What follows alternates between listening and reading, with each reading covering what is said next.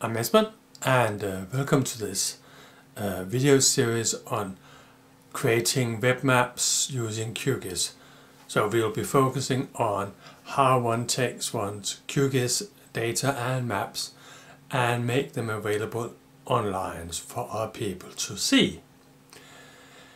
There's lots of different options that for doing this.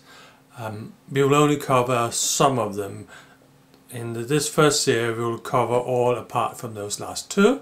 So we'll be talking about how we just simply take a layout from our map design from QGIS, export it as an image, place it somewhere on the web.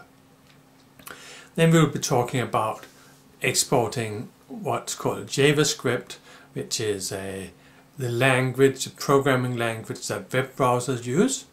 So how we can create a piece of program code that enables a web browser to read map data and display map data. And we'll specifically be focusing on using two libraries, OpenLayers and Leaflet. I've named these serverless. That's not because that you don't need a web server, but it's because there will be no geodata server behind it. All the information will be handled by JavaScript, so we just need somewhere that we can place and execute, where we can place our JavaScript.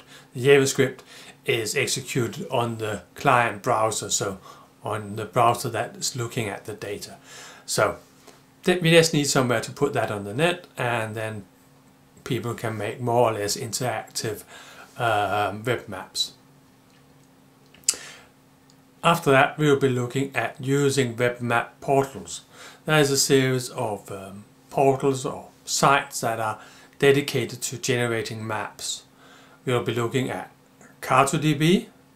There is also a ArcGIS.com, which can do much of this, but it's primarily meant for people using ArcMap or ArcGIS.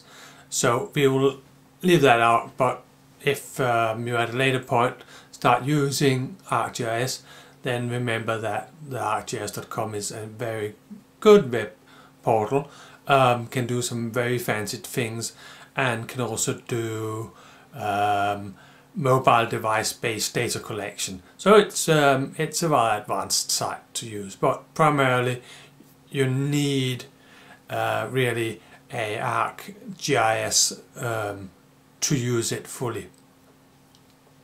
And then of course there's good old Google Maps. We started this course with generating KML files in Google Maps, and today we will put some KML files back on Google Maps. Then Google has another offering for people wanting to do maps, which is fusion tables. Fusion tables are some strange hybrid between being a database and a spreadsheet, and can do some rather nifty small things. So we'll be talking about fusion tables, and in a later video series we'll be talking about how we can leverage what is called D3, so data-driven documents, that JavaScript library for doing some interactive maps where we can make pop-up graphs and things like that. And we'll also talk about how we can start using GeoServers. So when I said these were serverless up here, then in this advanced things we'll start using the backend servers to be able to produce a wee bit more comprehensive maps. The problem with many of these solutions until we start using a backend server is that we really can't put very much data there.